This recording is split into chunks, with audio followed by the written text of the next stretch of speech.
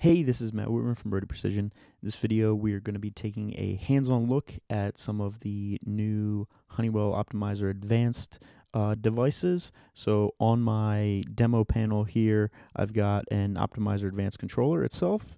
The HMI for the controller is plugged in as well. And then I have a 16 UIO IO module all connected in line to each other using the touch flakes on the side.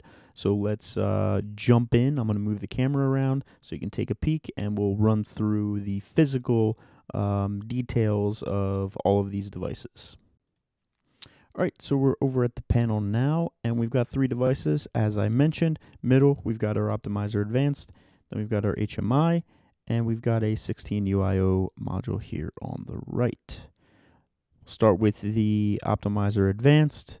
I've got the covers here on the terminal blocks and the connections. One thing that I have noticed in playing with these things is if you're picking it off your desk or something like that, don't pick it up from these covers because they will pop off and you won't be able to pick up your device. So just pick up from the top here or the actual bottoms of the device itself. This goes for the UIO stuff as well. So first thing that you see on the outside of the device is this ring LED. This changes colors based on your boot up process, kind of like the 9000 does. So it starts off as red, and then as you have your platform come up, it'll turn yellow, and then once you're fully booted up and ready to go, it will be green. Then we've got our LEDs for our RS-45. This controller was configured and is configured right now, the station in it, to use all three 485 ports. So that's why we've got red. As you can see, there's nothing connected to those ports right now. So that's what that red is indicating for me. If it was green, obviously that would mean you're good and you're communicating to devices. We've got a error light here next to that. We've got an HMI light that lets you know that you've got communications between the controller and your HMI. Then we've got our connections for our flake ports on the side here. This is indicating that we're talking 45 to our I/O module. The flake ports actually have the ability to do 485 or T1L. Right now, only the 485 is used for any modules, basically.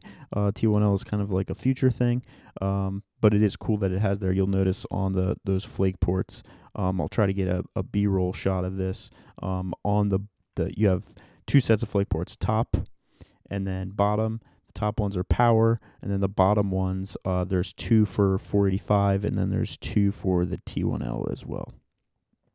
So that's the basic stuff that you see with everything covered up. But if you flip down this Honeywell logo, you've got your USB port for debugging and such, and then you've got a factory reset button here. There is a specific procedure that you need to use with that reset button, so I don't think you have to be too worried about this getting hit by accident or something like that and your device going back to factory resets. But as always, like when this stuff is in a panel, you obviously want it to be kept in a secure place, locked panel if you can, locked room if you can, that kind of thing. So that is the basics on the front. Let's pop off these covers. We can see at the top we've got three RS-45 ports. On this particular model that I'm using, our power. And then on the bottom, we've got our two Ethernet adapters as they come into the controller itself. But then our ports 1, 2, and 3 on that second adapter are switched. And we get some basic settings that we can set for those ports within our station. That configuration can be done from there. So that is the Optimizer Advanced controller itself. So now let's jump over to the HMI. As you can see right now, I'm in the home screen for the HMI, and I'm actually signed in. It's just a numeric password that you would use to get into an admin account to be able to make changes, change set points, that kind of thing. So out of the box, you have these 7 different options from the display, a fast access list, And what that is it allows you to set specific lists that have specific points in them that you want to be able to access quickly. So in my case, I've got this test list that has a few points in it, and most of these points are actually coming in through BACnet, which, as you can see, isn't hooked up because we were bench testing this before with some 485 devices or BACnet devices. So those points show up as down, but I know that this set point at the top is something that I can use because it's just a regular old Niagara point. And right now it has a manual set point that was put in from the display itself. That's why it's showing in manual. The display, when you make a change on it, it basically is going to override the point, and then you have the ability to go back to auto, and then it'll roll back to the previous set fallback default value that you had on that point. Another thing that's worth noting is that the way that the point names show up on here is configurable from within your Station 2. It's done through B format, so you can see that we've got like just a display name and then a parent display name showing up for those point names in this particular use case. But since it's B format, typical Niagara stuff, you can do whatever you want there. I'll go back again, and we can look at our alarms. This is kind of as you would expect. It shows you the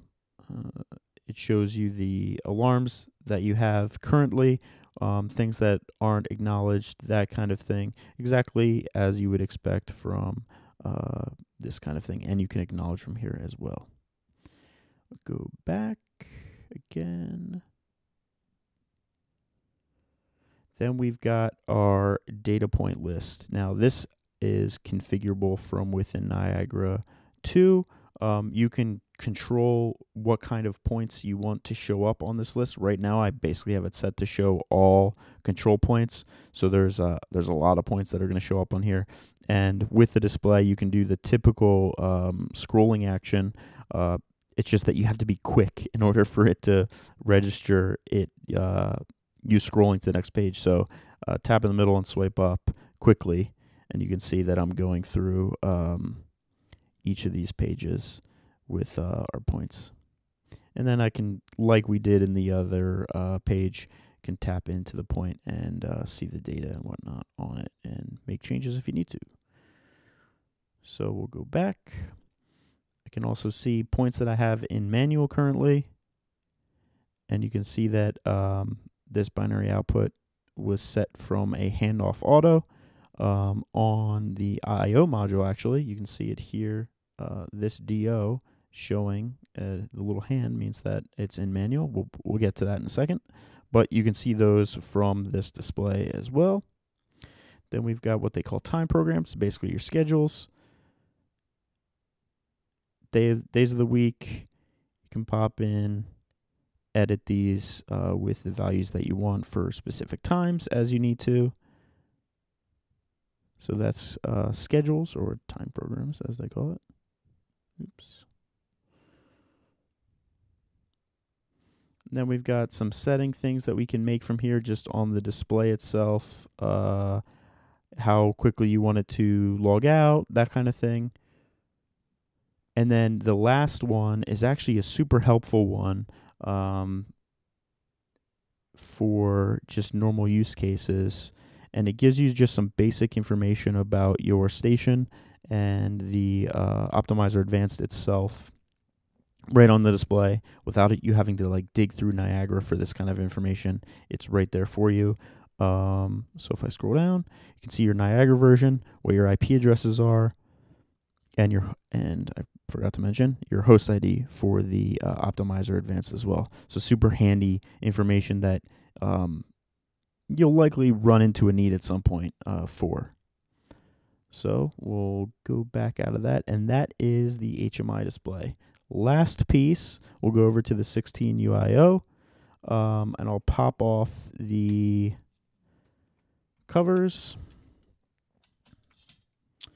So we have our normal terminal blocks on these. They're kind of nice because they're all split up as as they are for each I/O, and they're numbered as well, so that you could pop it off, make your connections as you need to, pop them back in, and know exactly where the individual terminal block is supposed to be. We have these dip switches here at the top and the bottom. Protocol dip switches right now for future use, not use at all. And then on the bottom, we have our address. This is going to be where you set the address for this particular I/O module. And then in Niagara, you'll obviously tell it what the address is for that I/O module to make sure that your connection is good. So now we get to the display on this guy. So you can see on this one, I've got 5 of the I/Os configured as analog inputs. 2 of which I've just got little thermistors on to read some values for me.